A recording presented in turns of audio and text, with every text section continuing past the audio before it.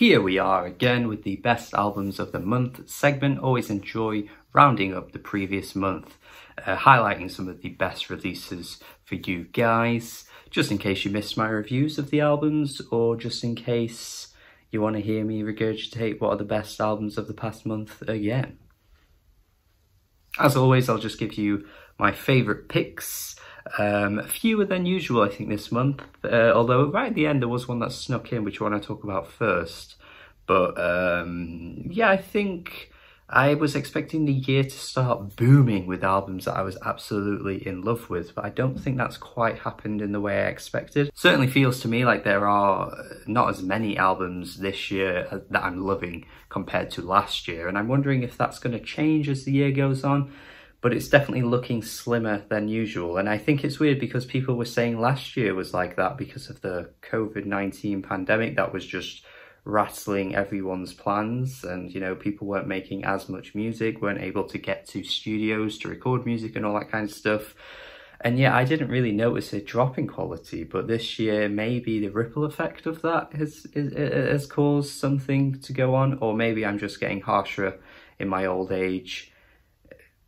Could be that. Want to highlight Yola though with this really fantastic album here, which I think is absolutely going overlooked, usually because people don't tend to care that much about country music, but I don't really think this album is country traditionally anyway. I think she does a great job of blending and fusing the worlds of soul and country together. She's not the first person to ever do it. I think there was an artist a few years ago that I quite liked called Priscilla Renee.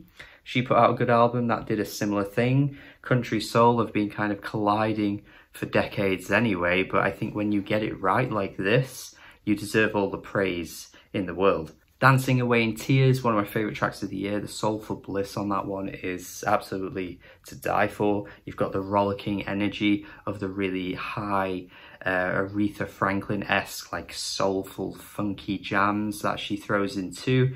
Lots to love here, lots of diversity, you know, pretty standard lyrically, but it's pretty emotive with the way she expresses herself in her vocals. There's huge amounts of passion coming from Yola. Definitely an artist to watch at the moment. I think she's kind of come out of nowhere and definitely deserves way more love. Certainly need to mention Vince Staples, perhaps a controversial take, but this might be actually my favourite Vince Staples album yet. I think this time around he's really nailing that fear, that power behind the lifestyle that he's kind of been caught up in. He's surrounded by the surroundings, and you know, everything that's happened has kind of come, like, you know, tumbling down on him, and you can just hear the pain in his voice that I don't think you quite heard before.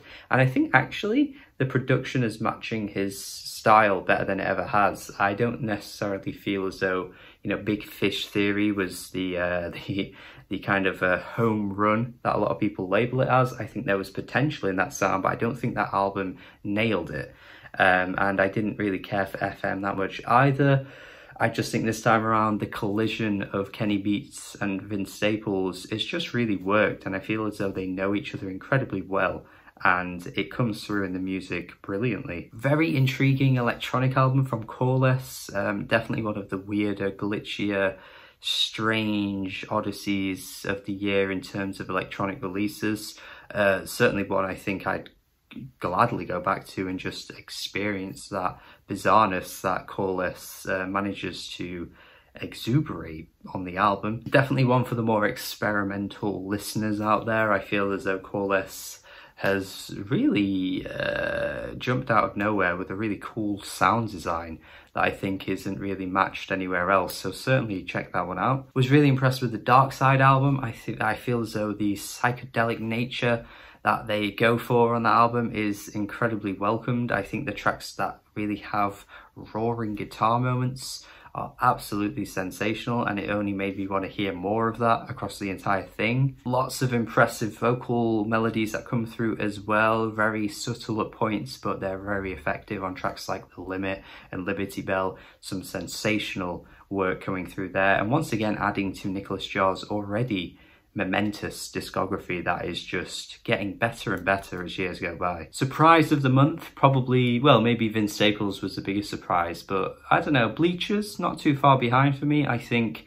I was really surprised to like this one as much as I did. I think this is certainly one of the best albums that Jack Antonoff's been involved in. I really enjoy the over-raw, earnest delivery that comes through in Jack's voice throughout this album. I think the influences of Heartland rock, particularly Bruce Springsteen, the best days of Bruce Springsteen, are certainly welcomed in tracks like Stop Making This Hurt and particularly Don't Go Dark. Like I say, not, you know, the most original album in the world, but I think it actually does what it does incredibly well. Could have done with a stronger start and a stronger ending, but I still think this is definitely the best Bleachers album I've heard so far. Finally, want to close off with album of the month, which is Left's Ego Death, in my opinion. Definitely, again, an overlooked album that I'm not seeing half as many people talk about it as they should be. Definitely a fantastic collision of electronic genres coming together. You got dubstep in there, you got techno, house, just creating a really cool interstellar vibe that makes it feel very spacey and, you know, intergalactic in the best kinds of ways. Very unique listen, I think, and just a very visceral electronic album that I think is going to stick with me for the rest of the year and years beyond. So that's everything from me, the best albums of the month, best albums of July, along with the best singles popping up to best tracks that I've heard over here somewhere.